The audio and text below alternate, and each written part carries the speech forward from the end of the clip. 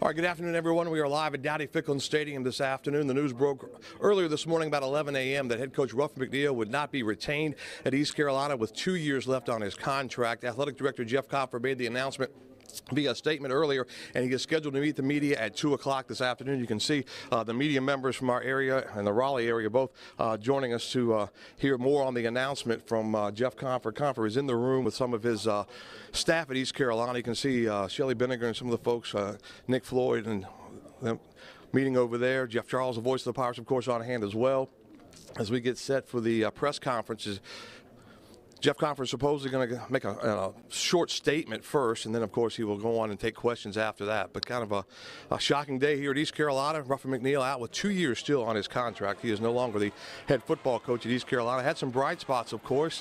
Coach made the term famous eyeball sweat when he took the job some 6 years ago, and I'm sure his eyeball sweated on this deal for sure. He's a Pirate true and true, but with 2 years left on his contract, as we said, he will not be retained at East Carolina. And once again, Jeff Compher is set to meet with the media coming up momentarily. He's talking with Tom McNeill, the sports information director, right now. He's getting ready to make his approach to the podium as we get set for this news conference today. Kind of a crazy deal, college athletics, and trying to put people in the seats, trying to win games, that kind of thing. And so we'll hear more about the program, the state of the program. I think Jeff Compher is going to talk about coming up in just a few minutes, and the decision to not retain his head coach, Ruffin McNeill. Coach McNeill, after the game on Saturday, was scheduled to go on the recruiting trail. We have heard he was called back in off the road and told of his fate either late yesterday or early today. And as we said, they're getting set to go, trying to get everybody ready to go, all the cameras, all the microphones, and I believe that we are just moments away from more on this news conference. We're joining you live today from East Carolina and Dowdy-Ficklin Stadium, the site of so many great games through the years, and in 6 years as the head coach, Ruffin McNeill certainly had his positives as far as that goes, but late in the season last year, late in the season this year, some of those wins just did not come. I believe Tom McNeill is trying to make his way up to the podium right now. He will introduce Jeff Compher, the athletic director, and we will get this press conference underway momentarily. More on the situation here at East Carolina. Once again, if you're just joining us, about 11 a.m. this morning, the news broke. Ruffin McNeill would not be retained. Let's go to the podium now. This is Tom McNeill, the sports information director at East Carolina, and he'll introduce Jeff Compher. Jeff Compher. We'll have an opening statement before following by taking your questions. Thank you, Jeff.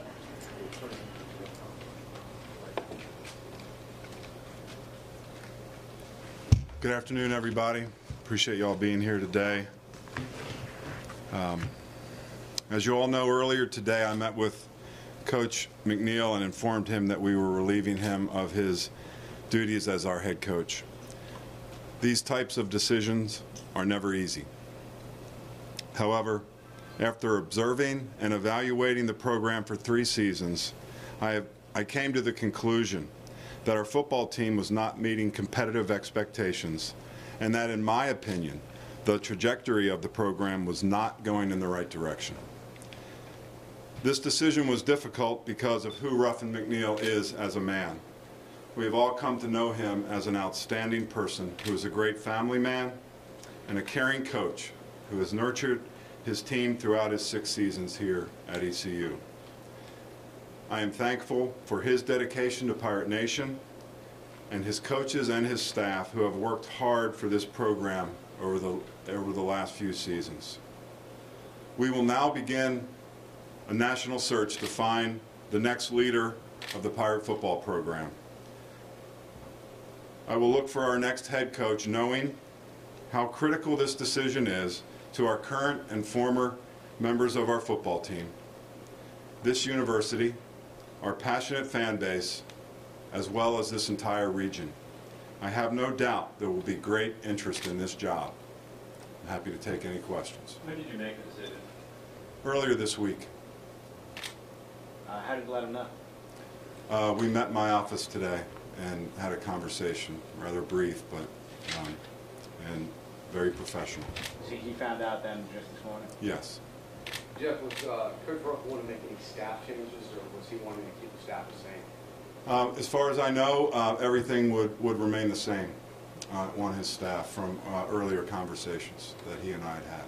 Jeff, there was speculation that he was asked to make changes on his coaching staff and refused to do so Is there any truth to that rumor? And if so, was that part of a reason why he was let go? There's no truth to that rumor. There was no request on my part or any of my staff's part for him to make changes to his staff. You said competitive expectations, 6 bowl games in 8 years, winning overall record. What are those expectations that you have set forward? Winning conference championships. I think those are the things that I feel are what we're striving to do as a program, and our football team and everything about it should be moving in that direction. And based on my assessment and what I believe to be the direction of the program, I didn't believe it was heading in that direction. With the tendency with being down some this year, did that factor in at all? I think there are a lot of factors that that you see in what you're looking at as far as a program review goes. Certainly attendance is one of those, as well as ticket sales and other things. But please understand, this isn't just a monetary decision. This is about the direction of our program and the prospects for future success. Jeff, if this team would have made bowl eligibility this year, would we be here right now? That would depend on the outcome of the bowl, potentially, on other factors, but certainly that would have given us more to talk about and more for me to evaluate. Was there ever talk of having another year, saying to Coach Ruff, next year is your make or break season, rather than do it now? Because a lot of people say this is pretty sudden, and a lot of people are very shocked about this. Yeah, I understand that, and I know that a lot of people were shocked about it, but I felt like we needed to make the decision now and not wait another year for what might be the same decision. And I know you don't want to talk about candidates, and that's fine. Mm-hmm. How do you know that? Well, with that being said, is there someone on the hook, so to speak, or do you have a viable candidate or somebody you're really seriously looking at, rather than making this decision without having somebody out there that you really trust that you can get in here? There's nobody on the hook. I have a list of candidates that I'm interested in. I wouldn't be a very effective athletics director if I didn't have that list. So I do have that list. We're in the process of assessing interest and looking at possibilities, but that's something that we'll move on as soon as we can. How are you going to corral some of those players some of the current players that were really shocked about this? And there's been a lot of talk on social media of some players possibly leaving the program and going to another school.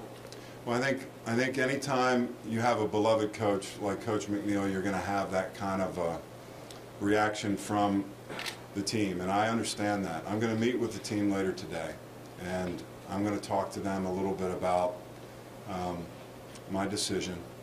I know that's not going to be an easy meeting, but at the same time, I'm going to talk to them about our future. And if they want to be a part of something that helps lead to championships for our program, I want them to be a part of that and help us do that. So that's really what I'm interested in doing today. Talk to them a little bit about the process, and then encourage them to continue to do well in class, finish strong academically. That's very important for us. So I understand that this is an emotional time, but they need to really focus on how they're doing academically as well as we begin to go into exams next week. Jeff, can you talk about some of the parameters that you're looking for in a new coach? Some of the hallmarks of the things that you're kind of hoping to achieve in this new hire? What I'm really looking for is someone who will embrace Pirate Nation and our culture and the values that we aspire to. Someone who will be a fierce competitor, not just game time, but recruiting time, all times, and will lead us to a football championship in the American Athletic Conference. I'm not quite done. I also want someone who understands the value of education and will demand academic success from their team. That is a huge component for me. Any other off-the-field issues that led to this fire? And there was some word that the coach was responding directly to fans on Twitter. You heard about that? I had heard It's not uncommon for a coach to respond to people on Twitter, but I wasn't aware of what the conversations might be. But I didn't. That had nothing to do with this decision whatsoever. You said it was a hard decision. Obviously, all decisions like this are hard. Right. But with it being such a popular coach, do you feel like there's added pressure on you to have made the right decision? Because if this goes awry and it turns out to be a bad decision, this falls back on you. No doubt about that. I totally understand the gravity of my decision and everything that goes into that. That's something that I gave a lot of thought to, didn't take it lightly. Jeff, how do you couple trying to keep a coach here, you know what I'm saying, and get, well, this job being a stepping stone type job? Look what happened with Memphis, and the coach moves on, and then you get a guy here who wants to be here. I mean, how hard is that to juggle between those two? It is. It's a difficult juggling match in some ways, but in other ways, I think if someone comes in and can create a winning program, build a winning program, and they look at opportunities elsewhere, then it's easier for the next person to come in and continue that legacy. I've seen that happen. I've been a part of those types of decisions before, and so I know what that can mean. It means that your program is strong. And that's what we're looking for, is to build an entire program that will last, regardless as to who's the leader of it from a coaching standpoint. Jeff, are you looking at someone with head coaching experience, or someone who can come in as who's been a coordinator? What kind of experience are you looking for? I'm really looking for somebody that's capable of making great decisions, somebody that has been a head coach, has obviously done that. Obviously, coordinators have done that. Those are important ingredients for me. Someone who has made recruiting decisions also is important for me. So those are some of the things. It doesn't necessarily have to be a head coach. Certainly they've been in the trenches and they know what it's like, so that is appealing to me. But I've hired non-head coaches before and been a part of that process, and things have worked out really well. Jeff, Coach Jeff Connor, strength and conditioning coach, as you know, for the football program. Is he considered part of Ruff's staff, or is he an employee of the athletic department, and does he remain? Well, all coaches are part of our athletics department, regardless of what sport they're assigned to. Coach Connors is a part of our athletics department. He's over the strength and conditioning program for every sport, and so that's what his position is. And I wouldn't suspect that would change. What was the pay for a coach?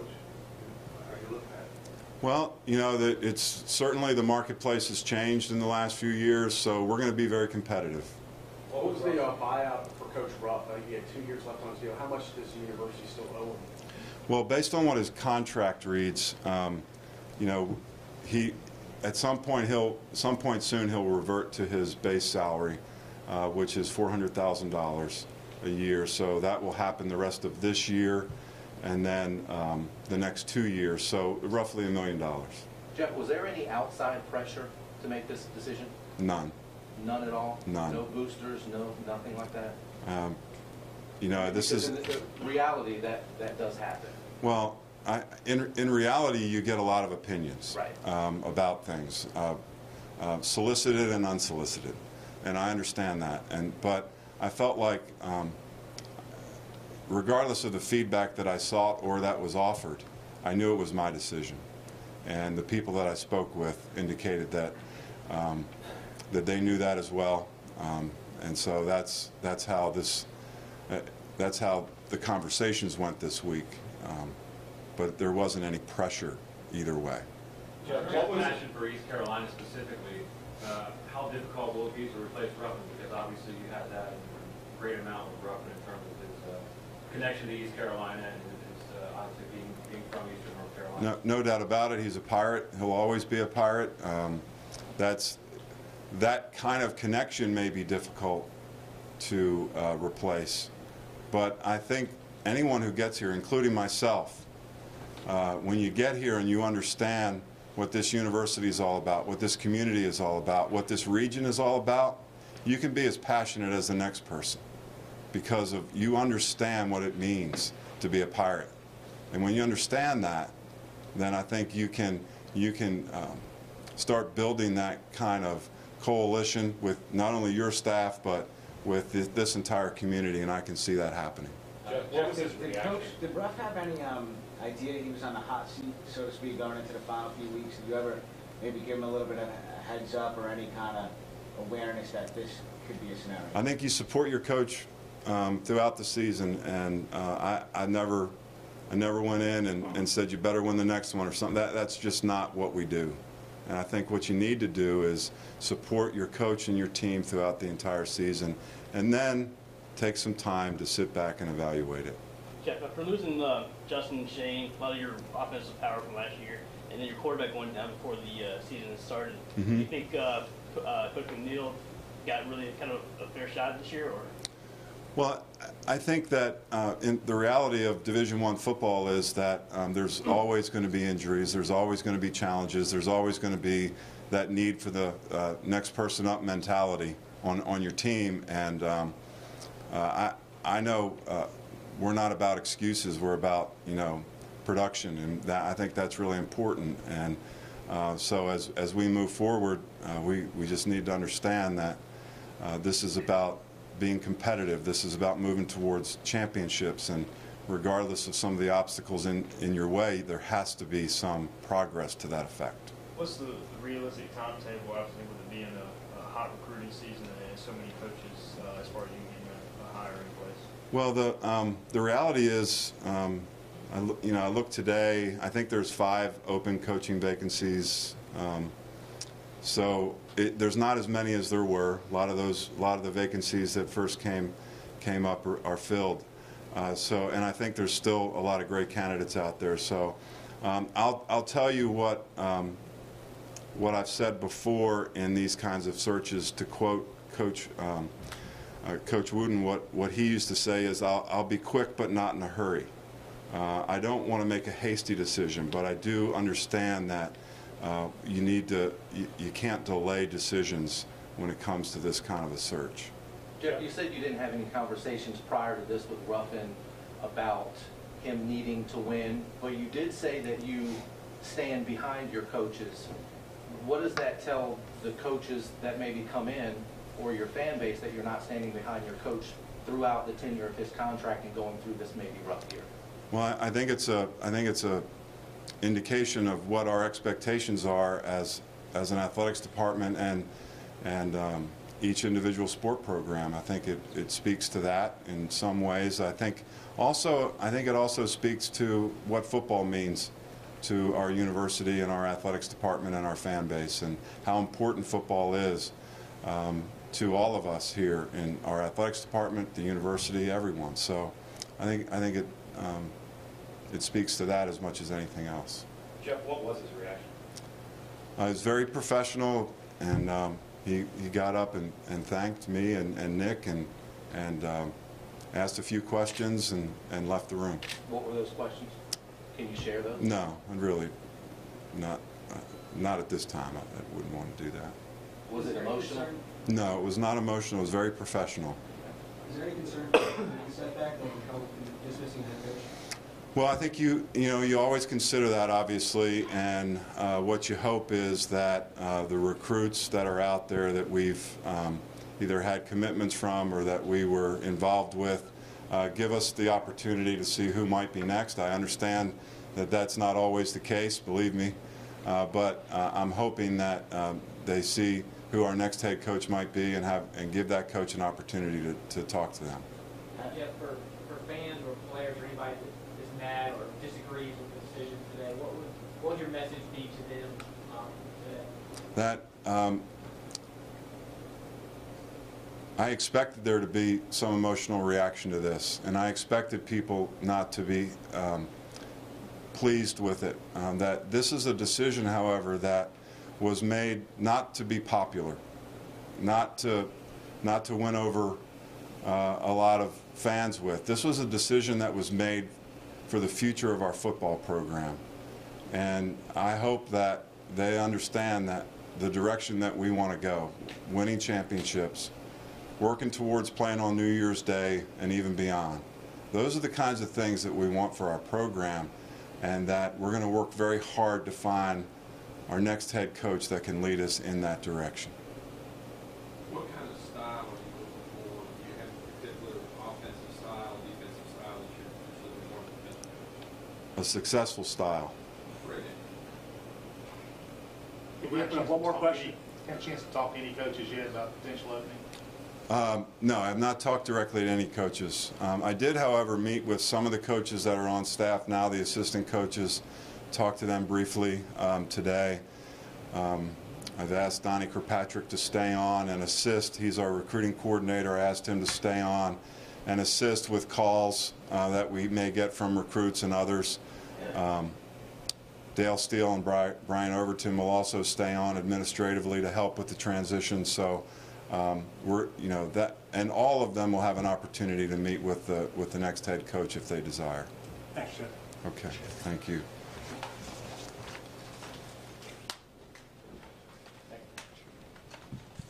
There you have it. Jeff Compher addressing the media. Again, the news, Ruffin McNeill not retained with 2 years left on his contract. Jeff Compher said to the media just moments ago he wants somebody very competitive. He wants to win conference championships. That was the word there. It's about $1 million buyout as far as Coach Ruff's contract. His salary about $400,000 per year, so it reverts back to his base salary. Of course, he made much more than that with TV and other media stream revenue. But that's the things we take away from that today. Coach Jeff Compher also said that he wants to be quick, but he doesn't want to be in a hurry in trying to name a new head football coach. And he kind of said he just wants somebody who's got a successful background, very competitive, and once again, he wants to win conference championships. Jeff Compher addressing the media. We'll, of course, have much more coming up today at 5 and at 6 as we get set for the Eastern Finals in high school football later on tonight as well. Right now, let's rejoin CBS programming with a special report. I'm Brian Bailey.